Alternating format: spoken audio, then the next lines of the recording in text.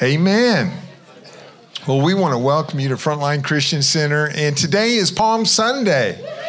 Amen. Very important Sunday, which means that next week is Easter. How many have invited someone to come next week? Now, here's the one Sunday that people will come to if you'll invite them. That's the key. Got to invite them. And so I want to challenge you to invite a neighbor, a friend, someone that you know, and invite them for Easter. If you have your Bibles and would turn with me to Luke's Gospel. That's the third Gospel. In Matthew, Mark, Luke, John. So if you would turn with me to Luke's Gospel, we're going to be looking at the 23rd chapter. Verse 46, and then we're going to look at several verses before and after that particular verse. And it says this.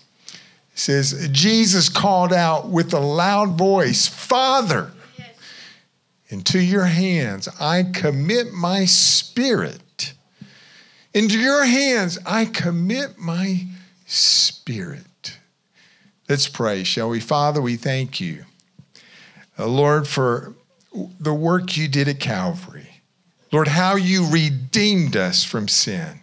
Lord, how you set us free from bondage. And Father, we are in a week of celebration because you rose again. You established that you're King of Kings and Lord of Lords. Before Abraham was, Lord, you were there. And Father, we give you praise and we give you glory. Father, anoint your servant today, we pray, in Jesus' name. And all God's people said, Amen. Amen. This morning I've entitled the message, "In God's Hands." And this particular last word of Jesus is so incredible. Now, what is so interesting and fantastic is simply this, that Luke is the only writer of the Gospels that records this last statement of Jesus. He's the only one. You don't find it in Matthew's account. You don't find it in Mark's account. You don't find it in John's account. You find it in Luke. His meticulous and detailed pen of Dr. Luke, may not know or remember, but Luke was a doctor. And so he's into the details. He does the research, and he wants to know not only about the life of Jesus, but he wants to know about his death and resurrection. And so Dr. Luke wants to know, what was Jesus's last statement? And he interviewed all those that were there. And of course, we are familiar with, "Father, forgive them." We know Jesus said that on the cross. He said, "I thirst." He said, "Behold, woman, here is your son." But only Luke records this last statement. And these are the last words of Jesus. Father, into your hands I commit my spirit. Now, it's not notable that Jesus died. Listen, we're all going to die someday. In fact, dying on a cross, it was kind of a sure thing. If you were going to be crucified, you were a dead man. You were as good as gone. And so Jesus died. It's interesting that none of the writers just said, well, Jesus just died, that he just expired. No, they say he breathed his last. He was ushered into the spirit or the hands of Almighty God. The truth is, none of us are going to, that's what my mom used to say. My mom used to make a quote. She said, none of us are going to get out of this world alive. And she was true. All of us are going to leave this world someday. And what is so amazing isn't that Jesus died. What is amazing is the way that he died. Death did not have the last word with Jesus. Jesus had the last word with death. Death was not the master of Jesus. Jesus was master over death. And so I want us to look at this passage a little closer and look at what Luke writes. In verse 44, it says this: "It was now about noon, and darkness came over the whole land until 3 p.m. For the sun stopped shining, and the curtain of the temple was torn in two, and Jesus called out with a loud voice." Say loud voice. I just think that's amazing. You know, I'm a pastor. I've been at the bedside of those loved ones, friends, family, church members who have gone to be with the Lord. Not one of them shouted as they left this world. Most of the time, it's a moan or a groan or a mumble. But I just want to bring that to your attention. Jesus called out with a loud voice, "Father, into your hands I commit my spirit." And when he had said this, he breathed his last breath.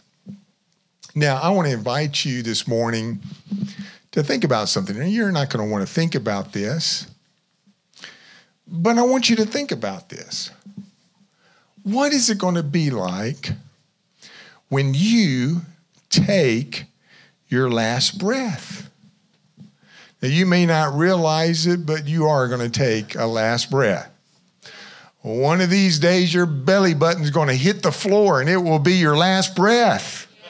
It's the truth. Now, you may not know when, you may not know where, you may not know how, but you're going to take your last breath. And here's what I want you to think about. What would be on your lips? What would be in your mind? What would you be saying? And I think it's interesting that none of the New Testament writers are content just to say that Jesus died, but that Jesus breathed his last and went into the hands of God. Now, in other words, what Luke is trying to tell us is that, Jesus just didn't go out quiet in the night. He didn't go out with a whimper. But it says that he cried out in a loud voice. He wanted to go out with a bang. And death didn't have the last word. So Jesus wanted to die in the hands of God. And that's the only way to die. Trust me, church. It's the only way to die, is to die in the hands of God. To die and know that you are in the hands of God. So Jesus, in this little simple verse, it gives us 3 important things to help us in how or what we should know when we die, when we take our last breath. 3 things that we need to know. We're going to go through these 3 things this morning. Number 1, before you breathe your last breath, you need to be connected to the Father's heart. Need to be connected to the Father's heart. Now, every part of this verse is so important, especially that first word. Look at this first word, Father. Into your hands I commit my spirit. Father. Boy, that's so intimate. Now, what you may not realize is Jesus is actually quoting a psalm here. It's a psalm that every devout Jewish family would quote daily, every evening. And it's found in Psalm 31, verse 5. And David writes this prayer, into your hands, he says, I commit my spirit. But Jesus prays this prayer or makes this statement like no one else. We find nowhere in recorded history that any Jewish or religious people ever put Father in front of this verse. There's nowhere recorded in the pages of history where Jewish parents taught their children to even call God Father. But here Jesus says, Father, Abba, Father, Daddy, Dad, into your hands I commit my spirit. And this is what drove the Pharisees crazy, because Jesus would often use this intimate expression, Father, Abba, Father, Dad, to refer to God the Father. Now, to me, it's very special. I had a great godly father who represented God in so many different ways. Some of you may be here and didn't have the benefit or the blessing of a godly father. But Jesus is modeling for us that we have a good father, a good father. Abba, Father, into your hands I commit my spirit. Now, what is also interesting is that the only recorded expression that Jesus ever made when he was young, the only expression before he began his ministry, before he reached the age of 30, we only have one account of what Jesus said in his early days. One account. And it's found in Luke chapter 2, verse 49. And notice what Jesus said. Now, he's about 12, 13, somewhere, a young teenager, somewhere, just a young man. He says, and he has gone to the temple, and Mary and Joseph are looking for him. You're probably familiar with this passage of Scripture if you've been in Sunday school or if you're a student of the Bible. And here's how he responds when Mary and Joseph go, "Where have you been?" And Jesus said to them, "Why do you seek me? Did you not know that I must be about my Father's business?" Now, here's his earthly adopted father, so to speak. Joseph is standing right there. And what Jesus was saying is, Joseph, I love you, but you're not my real father. I have a heavenly Father. And listen to me, church. You have a heavenly Father that loves you, that cares for you, is crazy about you, that is a good Father.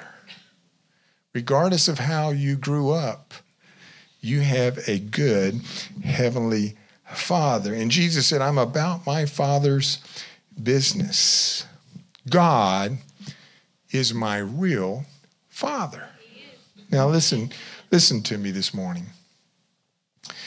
You're not ready to live until you're ready to die. Yeah. And you're not ready to die until you're ready to meet God. You're not ready to meet God until you know God as your Father. And you do not know God as your Father until you become, listen to me, His child. And you do not become His child until you are born again. And you're not born again until you receive His Son. Now, simply put, God only becomes your Father when you become His child. Isn't that profound? And you only become His child when you receive His Son. So the point is this: when you die, you want to make sure your heart is right. And if your heart is right, you will be connected to the Father's heart.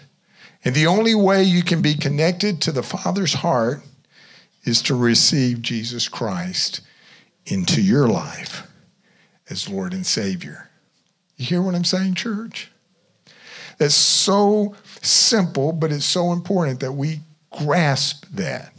If you want to call on God the Father when you die, you must first call on Jesus as your Savior when you live.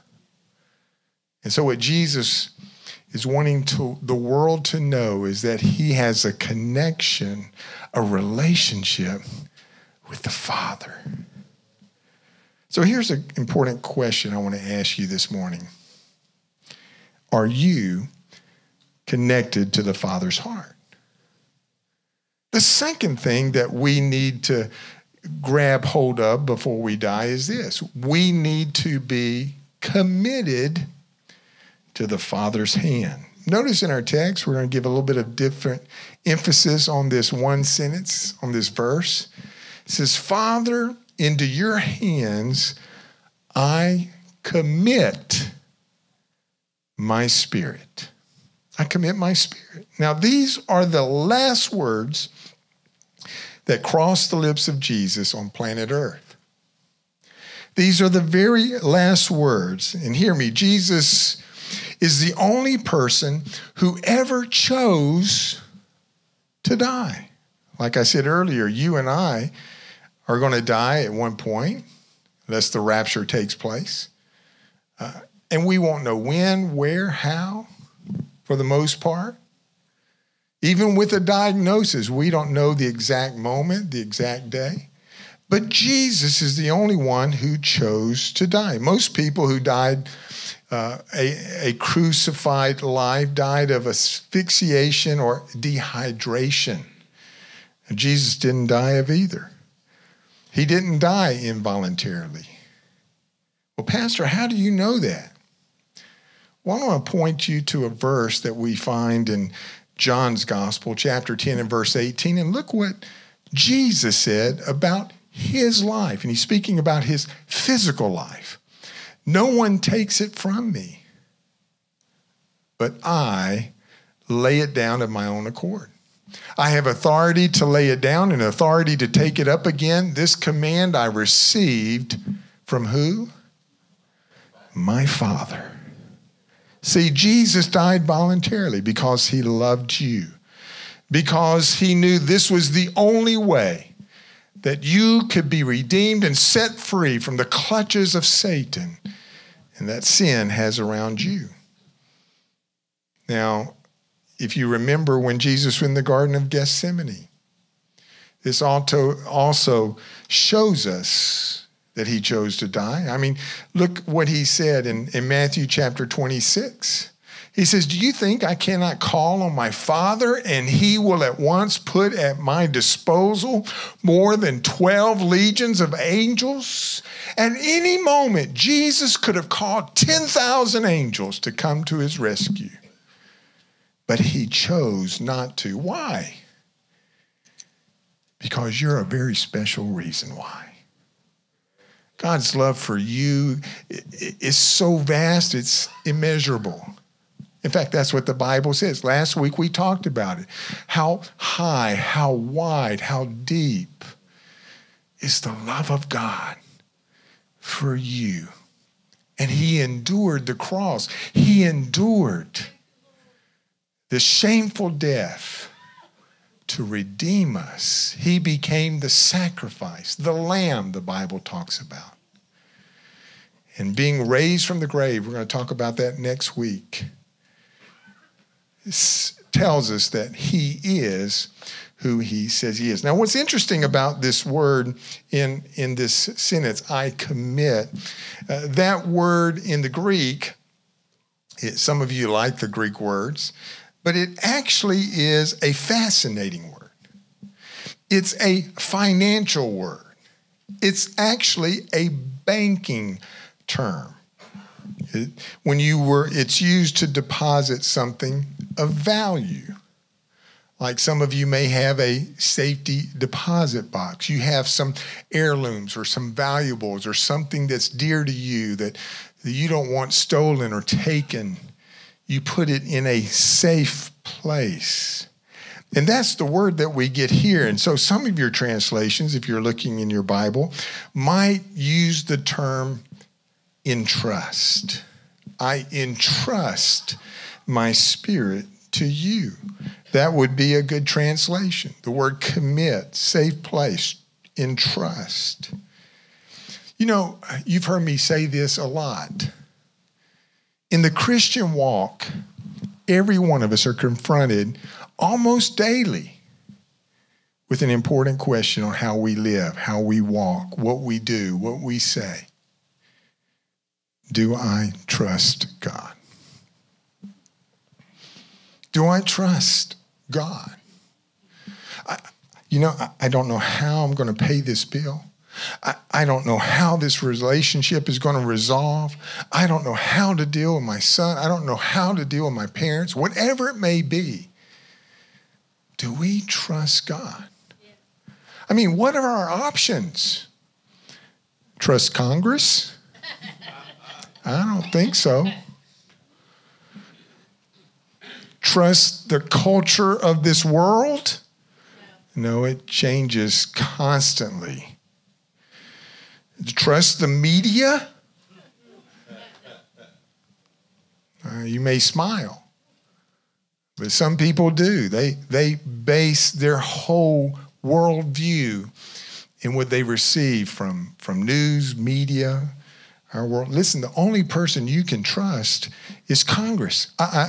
Is God.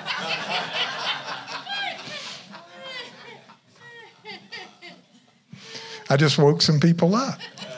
Well, Martha, what did he say? We're supposed to trust Congress? No. You can't even trust yourself.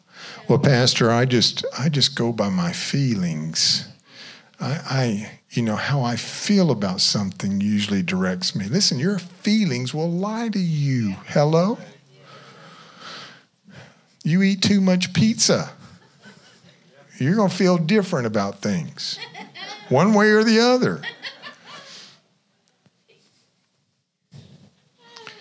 The only person you can entrust your life to is God. You need to choose someone who has your best interest at heart, someone who knows everything like we talked about a few weeks ago, someone who is perfect, who will never lie to you. And that kind of limits your options, not to Congress, but to God. Hello? Amen? Here's what the Bible says about that. Look at Psalm 33:4. It says, "For the word of the Lord holds true, and everything he does is worthy of our trust." You can trust God. You may be in a circumstance where it looks like you have been forsaken of God. Do you trust God? Do you trust him? I was talking to someone not too long ago who said, Pastor, things are so bad. I don't even know if I want to live anymore. I said to that person, man, you're in great company. Like, what? Great company? Yes, David wrote about that.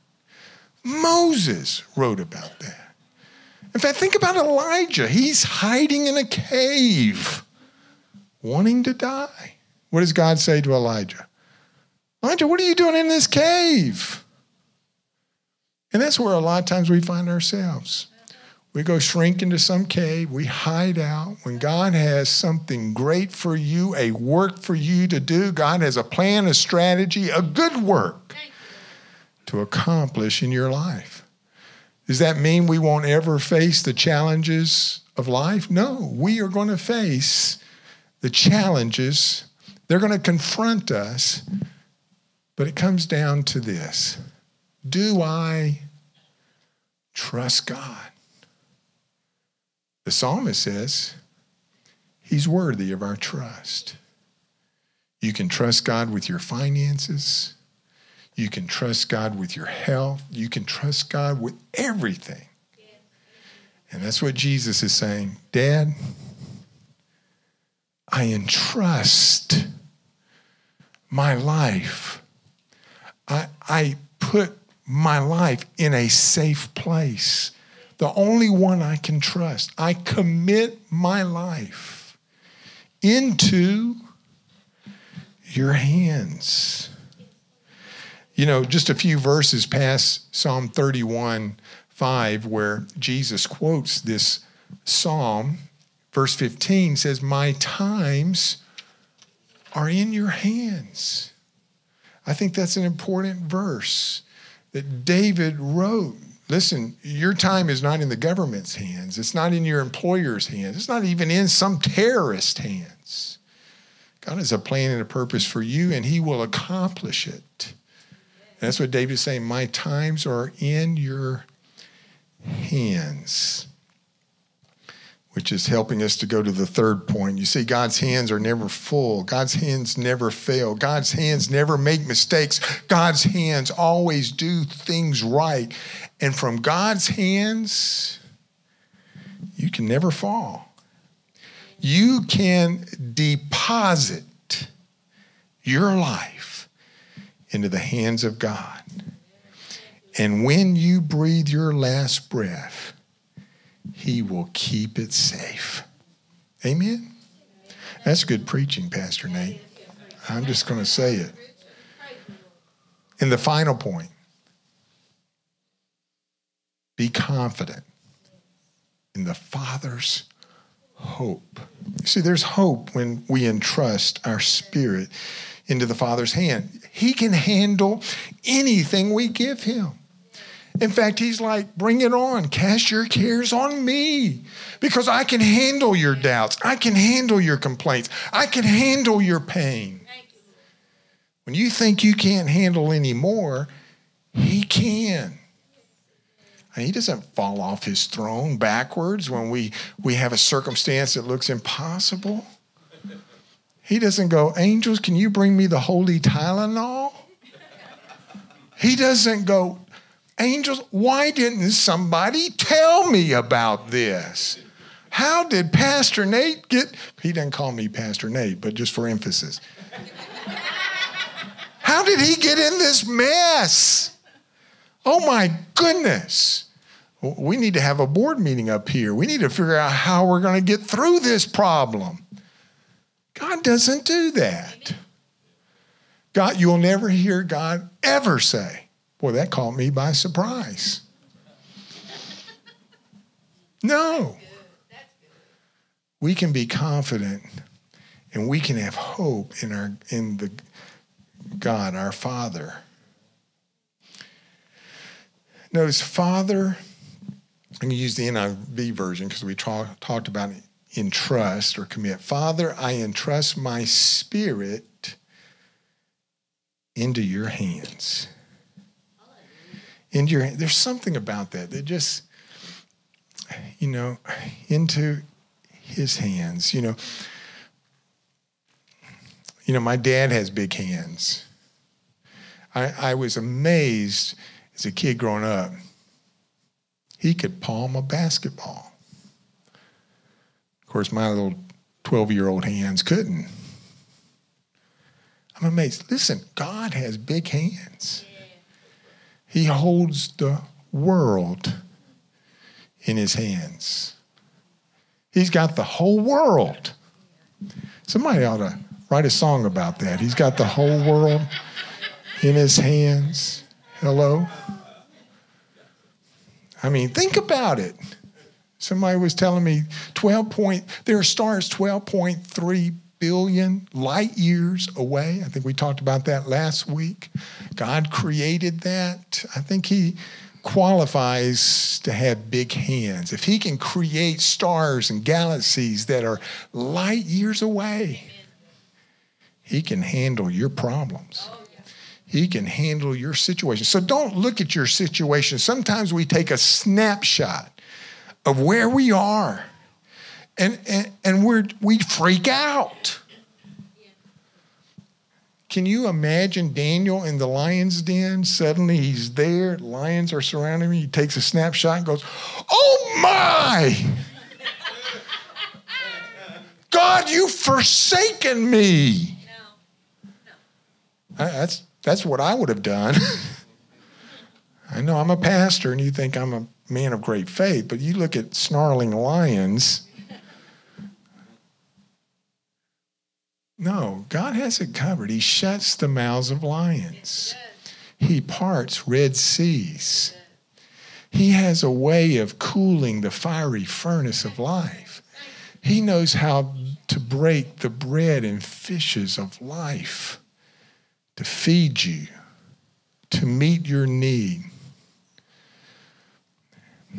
Doesn't matter if it's inflation or recession. That's right.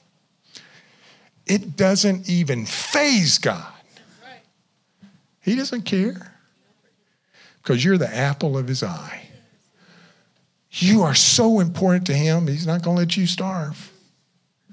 In fact, isn't that what David said? I've never seen the righteous forsaken or his seed out begging bread.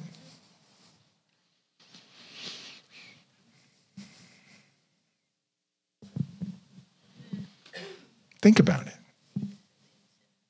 He's crazy about you. He sees it when you get flustered. Well, I'm not going to have enough. How am I going to pay for gas? It's twice as much as it was a year ago. Well, I know. I'm just going to cut back on my tithing. I'm going to cut back on giving. I'm going to start eating Roman noodles. Oh, God's bigger than Roman noodles. I mean, think about it. If you have to put flavoring in anything to eat it, there's something wrong with that picture. I don't know. My son Jonathan loves Roman noodles. He just likes them. I'm like, this has nothing to do with the message, but he made some salmon the other day that was the best in the world. It was actually better than Joy's. Joy makes really good salmon. How many like salmon? We got a lot of fish eaters here at Frontline Christian Center. Look at that. My wife doesn't like salmon. She wants me to hurry and move on. How big are God's hands? And I'm closing. How big are God's hands? Well, two things I want to bring to your attention. His hands are big enough to bless you and heal you, set you free, turn your life around. His hands are big enough to do that. In my notes, I have there was a leper who came to Jesus and he said, Lord, if you will, you can make me clean. Now, I don't know if you know this, but if you read the Old Testament, especially those verses in the Old Testament that are dry and you're like, oh, why do I have to read this? It's got all the different codes and prescriptions about what you can do and not do. Well, one of the things that you can't do if you're a righteous person is touch a leper. It just makes sense. Leprosy is so contagious. It is extremely contagious. We can't relate today because they have like 3 little tiny pills you take, it cures leprosy. But back in that day, it was worse than cancer or worse than any disease you can think of. Your fingers, your nose, your ears fall off. I was in India. I got to see Mother Teresa, but I was working with a missions organization over there with the Buntains, and they took us on a missions trip to a different part of Calcutta. And I remember getting out and coming face to face with someone who had leprosy. And his nose was like moved to this side of his face, and he was missing hands and fingers, and he was begging. Leprosy is a terrible thing. It's terrible. And he said, if you will, Jesus, you can make me clean. Amen. And I love this. Jesus reached out his hand and touched the man. I am willing. Jesus is willing to touch you this morning. He's willing to make you whole this morning. If you will trust him, if you'll reach out to him, say, Lord, touch me. He will. Be clean. And immediately. Now, I love that about reading the Gospels because you see these words immediately, suddenly, straightway. things like that, that suddenly things happen. And in this particular case, immediately, the leprosy was gone. I would have loved to have been there. Wow. Wasn't that he was lucky? No, it was a work of healing. The Bible tells us that God heals today. He bore the stripes upon his back so that we might be made whole. You are a prized possession in the hand of God. That's actually what the Bible says. Look at this verse in Isaiah. It's a powerful verse. The Lord will hold you for all to see. A splendid crown in the hands of God. You normally don't come to church and see me holding Preston, but he had fallen and hit his head. He wouldn't let anybody hold him. He was screaming. And I said, Preston, here, come to me. He held up those arms, and I held him for all to see. And some of you made cute comments and that type of thing. But Preston is precious to me. Yeah. And that's what this verse is saying, how God sees you. You're precious to him. The Lord will hold you for all to see. A splendid crown in the hands of God. Those hands that created galaxies. Those hands that carved out the oceans and made the mountains are the same hands that hold you today. Yes, amen. Oh, they have nail-scarred hands because of his love for you. In fact, when we get to heaven one day, when we're in God's presence, we're going to witness that the only one that has any scars is Jesus, because they represent his love for us. And they're a reminder, which is the second thing that about God that's so important. His hands are scarred to never forget me. Yeah.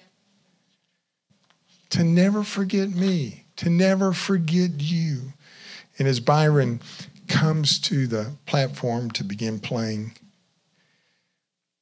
you know, Fanny Crosby was a great hymnist. And I took hymnology when I was in Bible college. Had to do a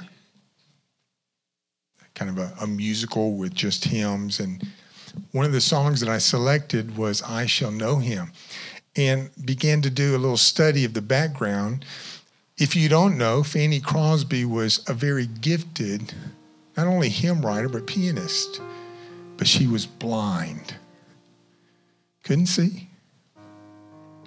I mean, you think of people like Ray Charles, you think of people like Stevie Wonder, can play beautifully, they're blind. Well, Fanny Crosby was much like one of these very gifted musicians and songwriters. She couldn't see. And so a group of young people came up to her one time and asked her a question that bothered her. They said, Fanny, look, you're blind. How are you going to know Jesus when you get to heaven? You can't see. How are you going to recognize him? Well, this bothered her. Kept her up at night. She couldn't sleep. That sense of being blind just overwhelmed her. And suddenly some lines and lyrics began to flow through her mind. And she penned late one evening these important words to her chorus. It says, I shall know him. I shall know him, and redeemed by his side, I shall stand. I shall know him. I shall know him by the print of the nails in his hands. Oh, I can't see, but I'll know him because he'll be the one who has prints in his hands and in his feet and a spear scar in his side, and the scars on his brow from where the soldiers pushed down that crown.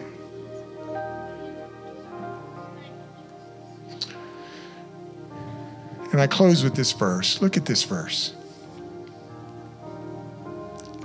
Can a mother forget the baby at her breast and have no compassion for the child she has born?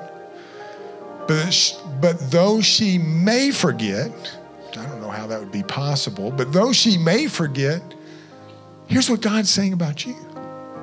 I will not forget you. Let me just stop right there. Some of you are here this morning. You feel like God has forgotten you. Or you've gone through something in your past and you feel like, well, God just forgotten me. God has not forgotten you. He looks after you. He cares for you. He is obsessed with you. He's constantly watching over you. There's so many verses that talk about the eye of the Lord. There are over 200 references about his hands holding you. Wow. A lot of promises. I will not, some of you need to write this down and put it on your refrigerator. I will not forget who? You. Didn't say Pastor Nate or one of the board members or one of the other pastors. He's talking about you. And he goes on to say, I have engraved you on the palms of my hands. Church, before we breathe our last breath, listen to me. You need to be in the hands of God. You need to be in the Father's heart. You need to know him before you breathe your last breath. You need to know this God who is crazy about you. You really do. He loves you. He has great things for you. With every head bowed and every eye closed, I want to ask just a very simple question, a couple of questions this morning. Number one, you're here today and you'll be honest, you've been going through the storm. You've been fighting the fight. It just seems like a little snapshot of circumstances. It looks like God has forgotten you. It looks like God has failed you. It looks that way. That's when we can't go on feelings. God hasn't forgotten you. He will never forget you. You'd say, Pastor, I just need a touch of God in my life in that circumstance, whether it's healing, financial, whatever it may be. And you'd be honest and lift your hand and say, that's me. I need God's touch.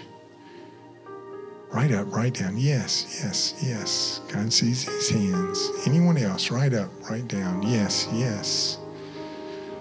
You've been going through it. It's been tough. You have felt like quitting. God wants you to know he's not forgotten you. He's with you. Many are the afflictions of the righteous, but listen to me. The Bible doesn't stop there. It goes on to say, he'll deliver us out of them. Thank you. All. All. Don't base where you are, where God is at, with where you are in your circumstance. The second question I want to ask is simply this. You're here this morning, but you've never invited the Lord to come and live in your heart. You've never made him your Lord and Savior. If that's you, I'm going to ask you just to raise your hand right now. We're going to pray for you as well. Is there anyone? We always want to give you an opportunity to accept Jesus into your heart. Amen. And you don't have to do that at church. You can do that in your home or in a car. The Bible says that God, all those who call on me shall be saved. Before you breathe your last breath, I want to challenge you, church. know God. Know the Lord as your Savior. With every head bowed and every eye closed, we're going to pray. Father, you see the hands that were lifted this morning. Father, you see those that are going through tough times. They're going through a struggle, circumstances, challenges. Father, you've seen the many hands that were lifted. Father, you're the worker of miracles. Father, you do the impossible. Father, you have a way of saying, I will be thou clean. And Father, we're made whole. And so, Father, right now, Lord, there are those that are here because you brought them here today to heal their lives, relationships, minister to them financially or physically, whatever it may be. Lord, we pray in the name of Jesus that you would touch and heal your people today with those big hands that you have. And to remind us that, Lord, they're scarred because of your love for us. We give you praise for what you're doing in our lives. In Jesus' name. And all God's people said, amen. Amen. God is good. God is good. We want to give you an opportunity to continue worship and giving. Next week is an important week for us. It's Easter. And I want to challenge everyone to invite someone to come. But it's really a big weekend also for our children and youth. And I want to challenge you today. In addition, if you can give a little extra to help our children, you may even want to put 4 children. There's a lot of toys and candy and gifts and things like that we in faith have gone ahead and just purchased and trying to meet our budget. I told Pastor Kim and Pastor Chris, we're going to just step out in faith. But I want to invite you, if you've got an extra $1 or extra $5 or you can bless us with, it will mean so much for our children and our youth. Amen?